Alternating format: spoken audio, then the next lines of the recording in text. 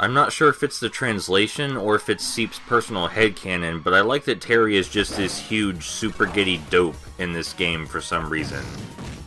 He's just the biggest dork. This is the first level in the game with pits, and as with pretty much every other beat-em-up in history, we can kill enemies instantly by hurling them into the pits. Of course, they can also kill us instantly, but it's kind of easy to avoid that.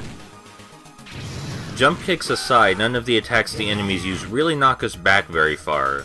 Speaking of jump kicks, these new enemies we're seeing right here, hold on.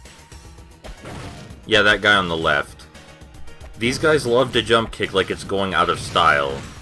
So while we're fighting a whole horde of enemies, we can't just punch them all in a row like we normally would, because these guys will jump right at us from the back of the group. We have to make a bit of an effort to separate them. They can, of course, be punched out of the air where we can block their jump kicks just like any other enemy, but the best solution is really just to evade. Something that absolutely does not work in this game is trying to jump kick to cancel out your enemy's jump kick, because theirs will always cancel out yours.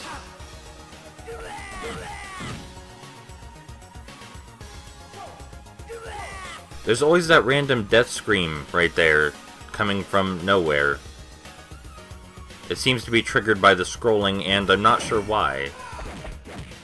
I'm just talking about the death screen because you know how this guy works already. And they're still using him as a single enemy, even though he is not challenging at all. Aside from the nifty bullet train in the background, this part of the stage only differs in the quantity of enemies we have to fight. By which I mean, in addition to fighting a greater number of our new jump kick happy foes, we'll also be tussling with every other enemy we've met so far. Fighting more than one of these guys at a time, especially if they're all facing towards you, can be rather difficult, but if you're used to this game's design, you've probably accumulated quite a few extra lives. And then there's this weird area right here where we just fight a whole bunch of enemies we've already seen, with no new real additions. Like I said, the game is going to continue using this big guy as though he's a difficult enemy, even by himself, though that will stop after this next stage. Not this one, the one after this one. And we're just gonna beat some more on some of the earliest enemies we've seen for nostalgia's sake, I guess. Even though this level is designed around only a single new enemy, I think it holds up much better than the previous one. The reason being that each one of these guys is pretty much as difficult as Duck King, just with, you know, a smaller health bar. Fun fact, there are no health pickups in this stage, not a single one.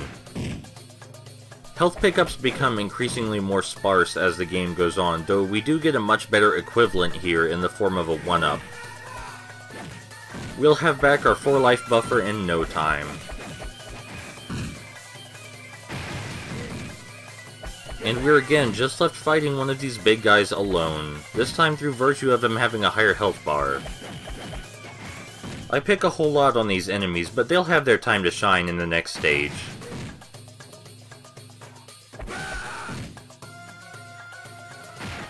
I wonder if there are this many trash cans in the subway in real life. If not, then that might be a good idea.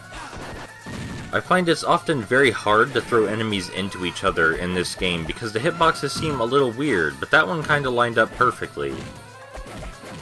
This is definitely the hardest part of the level. It was also definitely the most satisfying. It probably should have been used as the last fight in the stage, as opposed to this bit in which we fight 2 of the easiest enemies and only 1 of the new enemies.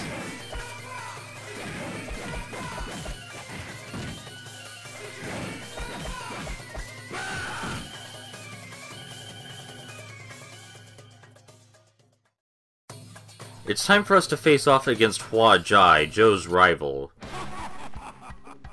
He will not attack us until he drinks some of his power drink, which SNK has stated does not contain alcohol or soda. Hwa Jai really only has one attack, that flaming knee he just used, but he telegraphs it very, very briefly.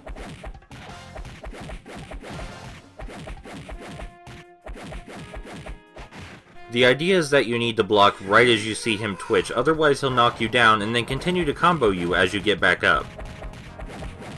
And if he does manage to both knock you down and combo you, then, well, there goes half your health bar.